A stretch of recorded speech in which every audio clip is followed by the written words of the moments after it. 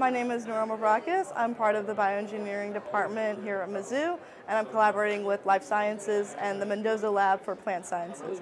With my teammates, we're creating a device for a high-throughput phenotyping system in order to take pictures of plants in order to do phenotyping. So right now, plant scientists would take the pictures by themselves and then try to analyze different parts of the plants, including the root length, and then use that for data analysis. We're implementing a device in which the plate could be put in front of a camera, and the camera can take the picture, and it can take it in intervals of time, every single day, every couple of hours. We have a camera on a platform going left and right, up and down, and it will take pictures when it gets in front of each plate. We can change the brightness from the lowest brightness off, and we can increase it. Adding in the bright lights allows us to see the contrast between the background and the root itself, allowing for us to analyze the root length.